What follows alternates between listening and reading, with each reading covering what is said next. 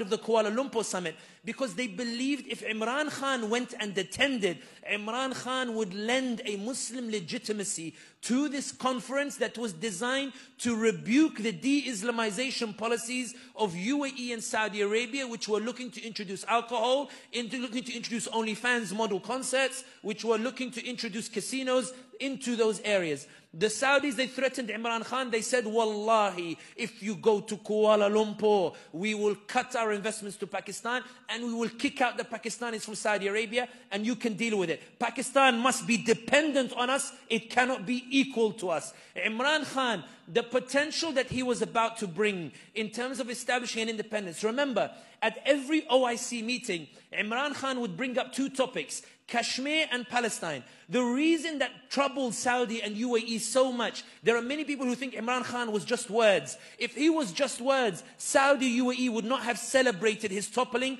nor would the US representative have said to the establishment in Pakistan, get rid of him and all will be forgiven. The Imran Khan's words were having such an impact, the way your words are having an impact on Biden, Blinken, and the shift in public opinion, that Imran Khan was bringing up Kashmir at a time in which Saudi and UAE were trying to get warmer ties with India.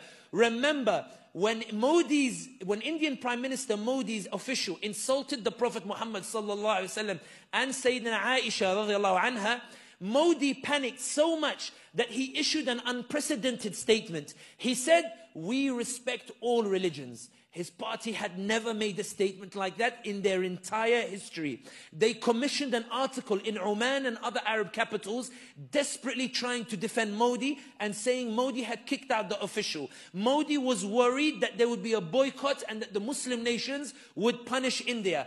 Guess which country bailed Modi out and invited him to their capital to tell him, don't worry, this issue doesn't matter to us, ignore the Muslim anger. It was the United Arab Emirates, where bin Zayed received Modi and told him, Ta'ala, come, and they hugged him and they built a temple in UAE last week to show we're moving beyond Islam and Muslim causes, where now we want warmer ties, we don't really care about these issues. Imran Khan was making them sign on papers telling them that they respect Kashmir's right to independence at a time in which they didn't want to upset India. So they were getting annoyed. Imran Khan kept bringing up Palestine at the OIC and making Saudi and UAE sign on a commitment to Palestinian liberation at a time in which UAE and Saudi were trying to get close to the Israelis. They told Imran Khan, listen, calm down, bro. I'm trying to get close to India and Israel. Why do you keep bringing up these issues? Why do you keep talking about it?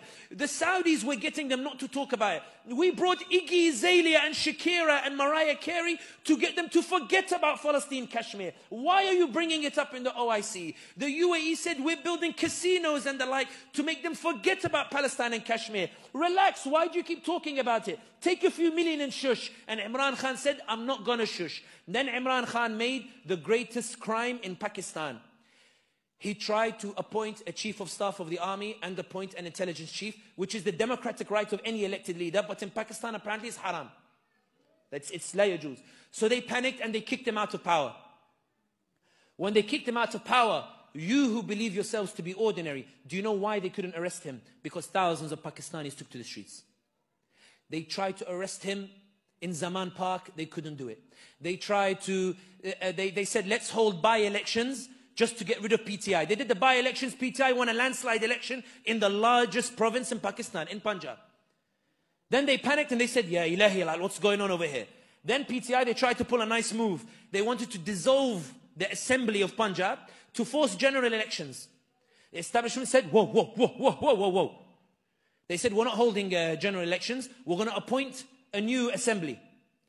And then they went to the Supreme Court. Supreme Court said, no, you have to hold elections. They said, toz for Supreme Court.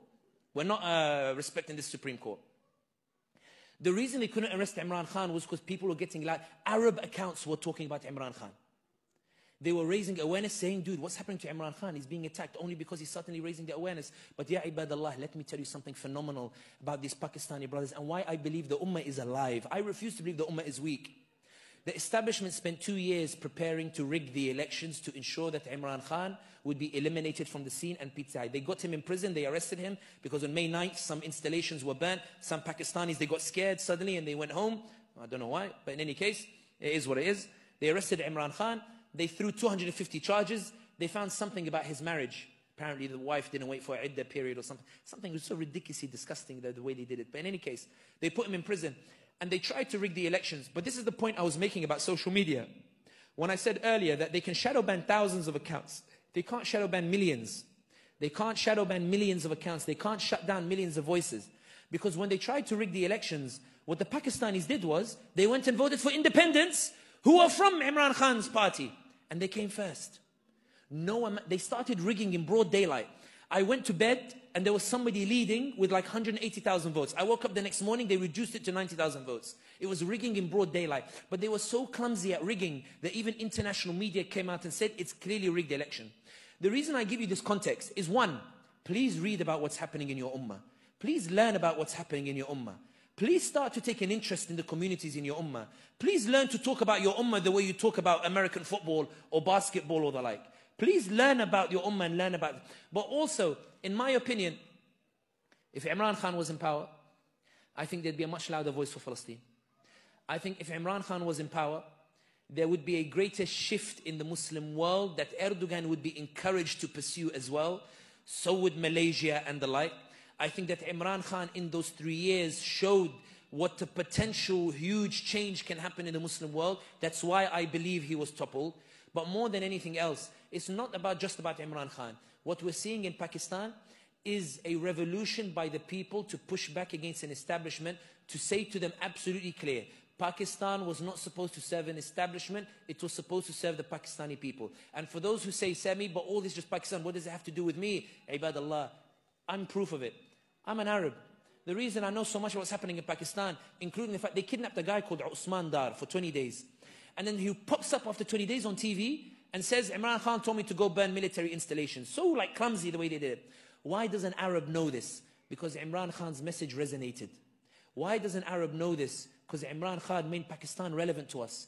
Imran Khan showed us a vision where Pakistan is a key part of the Ummah. And I, as a Muslim who resonates with the Ummah, I said, you know what actually, Sumaya, do you think it's worth going to Hanza Valley? Why don't we go visit Islamabad and Karachi? Why don't we go put our money in Pakistan? Imran Khan sounds like he's got some good ideas like to bring the Muslims together. Let's go and support him. We won't go to, Switzerland or the like. Let's go and see what Pakistan is like. He was shifting the way that we thought about Pakistan, shifting the way that we thought about the Ummah. And that's why, ya ibadallah, let no one ever tell you that words don't matter. Let no one ever tell you that symbolism doesn't matter. Let no one ever tell you that words doesn't matter, because it does, because it affects change and it causes a shift that results in a series of consequences, that results in new opportunities. Pakistan now is in a battle. They are desperately trying to make sure that Imran Khan doesn't form a government. They tried to get the two parties who were the beneficiaries of the rigging to form an alliance. There are people who won because of rigging, who have resigned their positions openly saying, I won because of rigging, I don't want to take my position like that. Pakistan is in chaos. If you want to do something for Pakistan, go and tweet about it. Go and talk about it. Go and raise awareness about it. Go and lend your voice to them. For wallahi, your voice is what upsets the establishment, because they've been humiliated so much so that the US, which was happy to see Imran Khan topple, has issued a statement saying that it's expressing concern about what's happening in Pakistan. They're not actually concerned. They are rather trying to leave a way open in case Imran Khan comes back to power. There's a chance that he might. But the Ummah needs to rally. The same way that you saw you can make a difference on Gaza, you can make a difference on any issue related to the Ummah. Learn about Sudan.